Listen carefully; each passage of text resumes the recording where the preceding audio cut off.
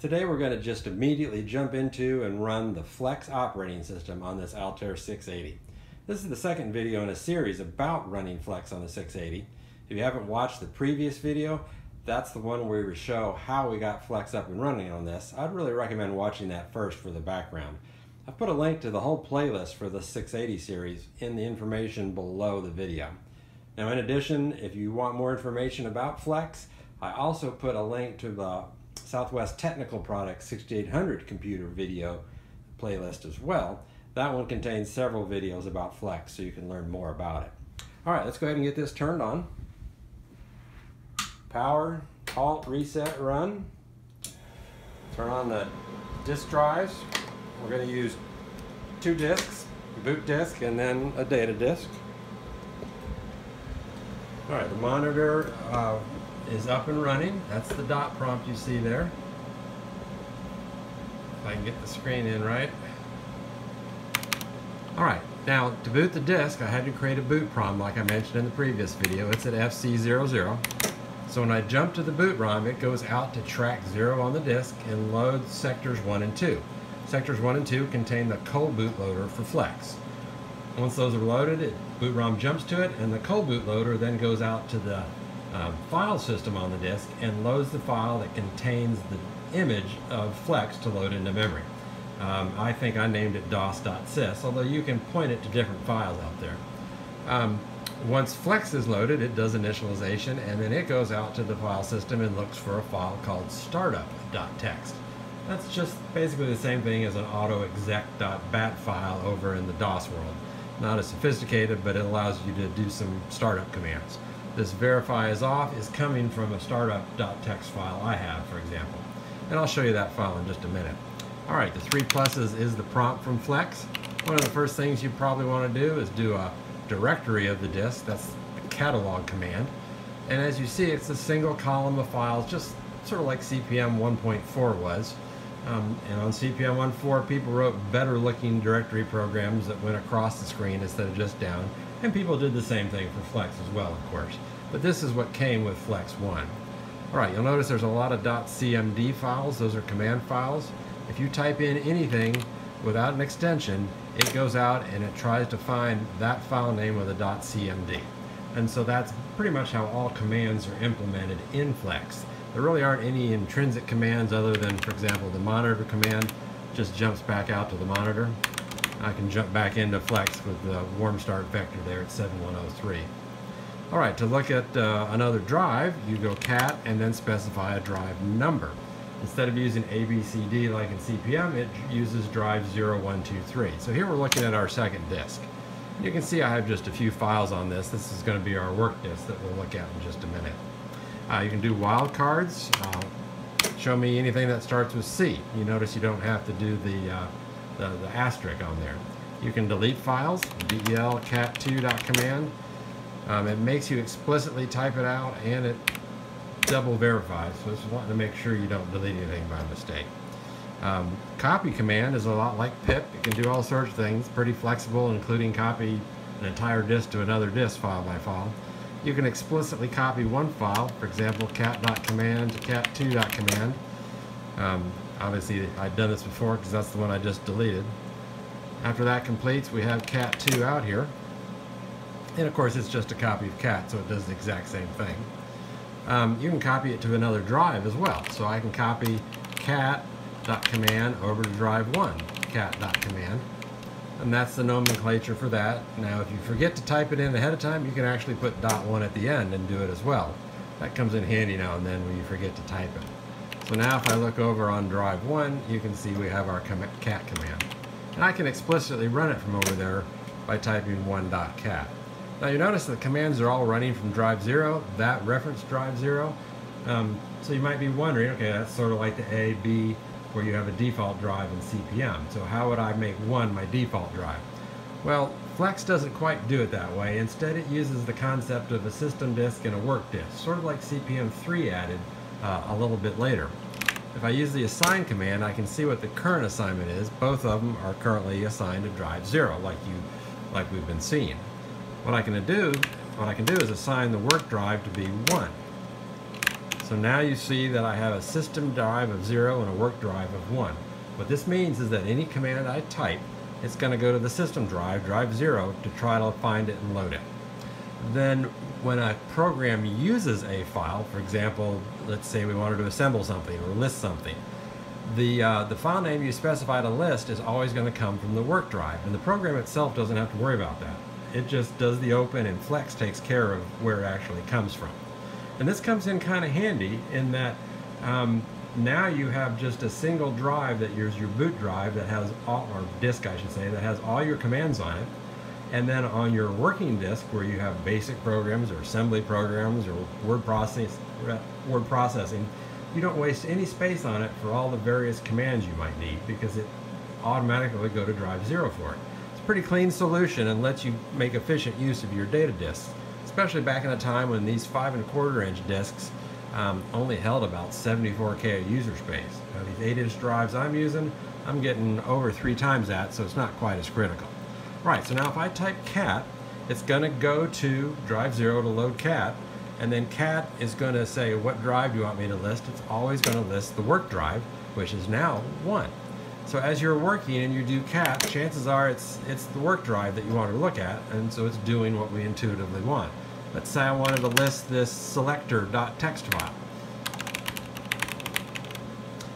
It's going to go and load list from drive 0, and then selector, it's going to automatically take it from drive 1, just like I would intuitively expect. So let's just watch this real quick here. What you'll see is when I hit return, we're coming off of drive 0 to load it, and then drive 1 to get the selector.txt data file. And so this works most of the time and does what you think it should be doing. And of course you can always override it with explicit drive designators. Alright, now the .txt extension is used for assembly source files. It's used for command files, you know, like they're called submit files in CPM. Here they're exec files. So a lot of things assume the .txt extension. So I can just say list selector, and it automatically assumes the TXT extension. The editor does the same thing. For example, one of the programs I had here is hello.txt is an assembly language program. The convention was to use .txt for assembly language. So I can edit this hello world program. Right now it's on drive 0 loading edit. It's a big program, it takes a good while. Once it gets edit loaded, okay, now it's over on drive 1 loading our hello source file. And I can print that, or look at it from line 1, print through 99, the end. So here's our hello world program that we were demonstrating in the workspace videos earlier. We're running at 100 now. Let's go ahead and change this. Instead of saying Altair 680, let's say something different for Flex. To replace a line, you just give it the line number and say it equals, and a new content. Let's say hello world from Flex 1.0. All right. Oops, uppercase. All right, so now you see our message is hello world from Flex. S command is save, writes it back out to disk. And if you look, you'll see that it's created a backup file as well as the new one. To assemble this, I run the assembler, ASMB, and give it the source file name. It's going to assume .txt. And again, it's gone to drive 0 to get me a sem, and it's pulled my source file off of the work disk. Again, my work disk stays nice and clean. All right, so here's the output of that assembly. It's generating the symbol table right now. All right, that's all done.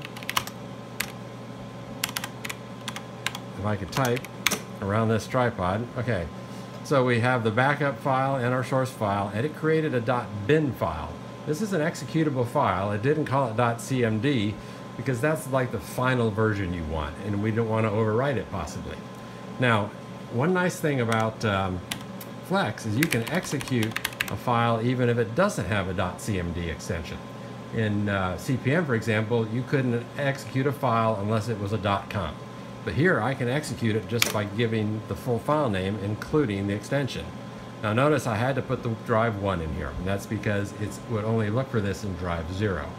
Now in Flex 2 and the newer versions, it would actually search drive 0, and if it's not there, then go onto your work disk. But anyway, so our hello world is doing the message we expected. So let's go ahead and copy this to drive 0. So let's copy hello.bin to 0.hello.command. And now when I type hello, it's running it off of drive 0. And there's our hello world. All right, we also have BASIC on this computer. It takes a good while to load, about 10-11 seconds for loading less than 10K. Consider that we loaded 24K in just 4 seconds. You can see our workspace routines were pretty efficient. All right, so this is locked up. Not a very good demonstration, or is it still thinking? All right, well, I'm not going to start this whole thing over. I got to go figure out why it's locked up. So I'm not really sure what happened there. I'm not able to replicate the problem. Never really ran across that same thing in the past. So just chalk it up to the gremlins that were part of computing back at this time in history. So let's go ahead and run BASIC again. This is actually provided by Southwest Technical Products themselves. This is basically the same version they were shipping on cassette and then later on disk with their first operating system called FDOS. FDOS was a very primitive DOS, kind of like North Star DOS, and it was what was shipping with their 5 1/4 inch disk drive for the first 6 to 9 months until Flex came out. And so they just changed the load and save routines to use Flex instead of FDOS. Flex was just dramatically better than FDOS, and once they started shipping Flex, they never really shipped FDOS again. Alright, so we're loading Lunar Lander. That was one of the programs out here on our disk. You can see it's a good sized program. Now the one downside about Southwest Technical's own BASIC is that it was slow. And the reason it was slow, and we've demonstrated this in some of the videos in the Southwest Technical computer series I did, is because it did floating point arithmetic in decimal. Software did it in decimal, carrying 9 digits of significance the whole time. So it was very accurate. If you needed to do any math or anything, especially additions, you had a much better significant figures than you did in single point resolution floating point like was used by MITs. You typically only had 6 or 7 digits of significant figures in that case. So it was easy if you were adding large numbers to lose digits, especially if you're doing math, for example, accounting, for example.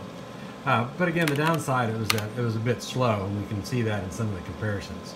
All right, so here's our Lunar Lander program. If you watch it cursor zip across here, you can kind of see it's slow. It's doing some calculations there to figure out how far off the ground you are. And that's the floating point utilities just being a little slow. But again, it's a trade-off. All right, so now to get back to Flex, you type DOS. That's a remnant from the FDOS days, when TSC finally provided their own BASIC with this, which they did in later versions of Flex. The command to get back to DOS was Flex, like you might expect. All right, let's take a look at catalog on drive 0. If you need to pause a long display, you can hit the escape button. I just pushed it, and the display is paused. Hit it again, and it resumes. And you can change that character with the TTY set command. Speaking of which, in our startup file, let's take a look at that. This is the file that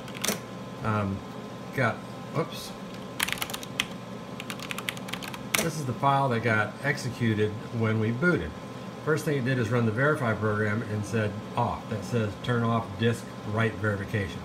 The colon is a command separator. It's like having another line in the file. Now the startup.txt file has to be one line. Well, there's a way to get around that. I'll show you that in just a second. So then I ran the TTY set command, and the only thing I changed was things that are different than the default. So I set nulls to 0. I'm not on the teletype, don't want to waste those extra nulls. And I set the tab character to be 9. I forget what it was originally. But you can set other things, including what that pause character is. Some people would set it to spacebar because it's easier to hit. Some people would set it to Control S because that's what they were used to on CPM, for example. All right, so let's say you wanted to do a more complex startup file. You could do that because you can create command files. You could go into the editor and make one, or you can use this shortcut they give you called build, which is an easy way to make a text file. Let's create something called stat. We'll run the assign command. If you run the assign with no parameters, then it just echoes the current setting. Basically, build, by the way, is just letting us type in a text file without going into the editor. Let's run the TTY set command. With no parameters, it just shows you all the current settings.